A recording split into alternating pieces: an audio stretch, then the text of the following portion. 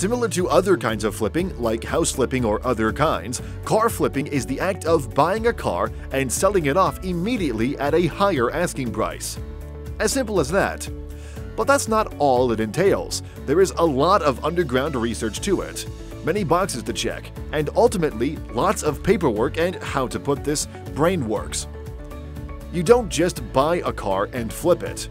There are due processes, and you're in luck, as this video shows how car flipping works and also if it's worth it. Let's start with the basics. What is car flipping? Essentially, car flipping is selling a car for a higher asking price immediately after acquiring it for a lesser price. It sometimes involves buying undervalued cars, doing some repairs, and by that, adding value to it. Other times, it involved modifying a car and increasing its market value. It's a very good option for you if you have enough patience to undergo searches that are time-consuming to get an undervalued car with a substantial amount of hidden potential, or looking for the right kind of expertise to clam up a car. If you love cars and have an eye for great deals, then car flipping is for you. And yes, it is totally worth it, as a side business, by the way, to make some extra cash. Now that you know what car flipping is, you should also know it's not the same as just selling your car. To understand this, let's go through the steps involved in car flipping. Before that, having a dealer license is almost not always needed. But check with your state's law, as each state has a different limit on the number of cars you can sell in a year without a dealer's license. If you want to sell more, get a dealer's license. If you don't want that, partner with a car dealership. But you know, you'd have to pay for the tax while the car dealers take a percentage of the sale. First step, set a low budget. Before going into car flipping, you must have done some background checks and placed certain stuff in place. One of those things is your budget. Your budget is very important, and a very low budget is more important. Your very first car flip should have a low budget. The trick is, it's almost easier to sell off a cheap car than an expensive one. And since you are just starting, like all small businesses, starting small is better. That way, you don't run into lots of expenses. You can start off with a budget as low as $1,000 to $1,500 and leaving your asking price between $2,000 and $2,500. We know it's not a lot of profit when you factor in repairs and modifications, but it's something. A profit of $500 to $1,000 is more than most small businesses can achieve in a single sale. Car flipping? Totally worth it. Second step, know the resale value.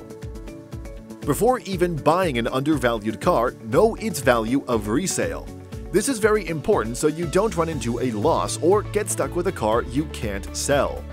There are several tools that can help with that, like Edmunds and KBB. Also, the price shouldn't have to be what they say. It should be a guide. You can ask for lower if you want to sell off quickly, or higher if you spend more on modifying it. The choice is yours. Third step, paperwork.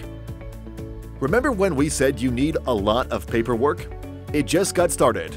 Before buying any used car, always ask for its vehicle history report. You also need the VIN, a report from Carfax and AutoCheck. Car flipping requires a lot of paperwork, so you don't land yourself in trouble while trying to make an honest living. Remember, ignorance is not an excuse in the face of the law.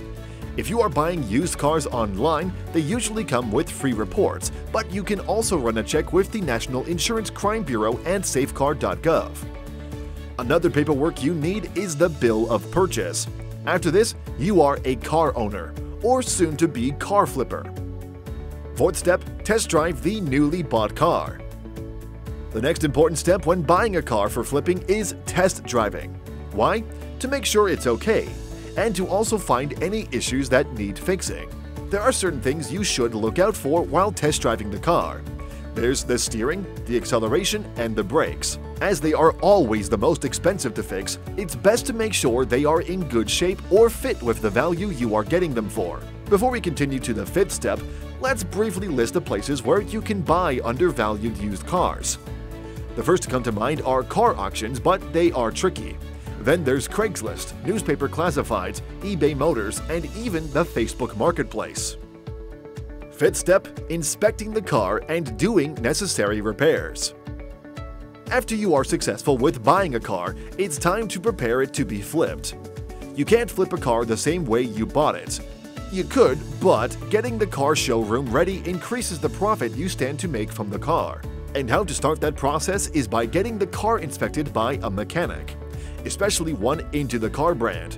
As the mechanic does that, he finds out issues that may prevent you from selling the cars and checks to see if they are fixable.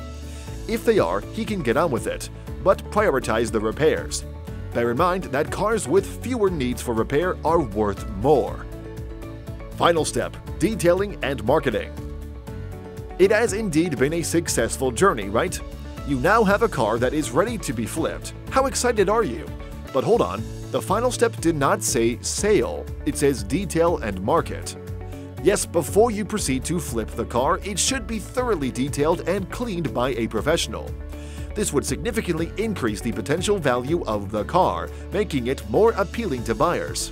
After that, take good pictures and start marketing your not new but looking like new car. You can also go ahead and list them in the places you bought the car from, like Facebook Marketplace or eBay, or get them listed for auction at a reasonable base price.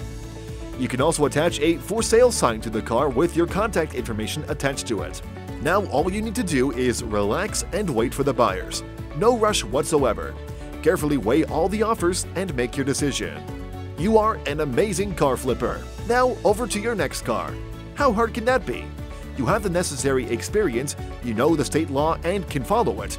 You also know car flipping is a good small business that requires knowledge and patience.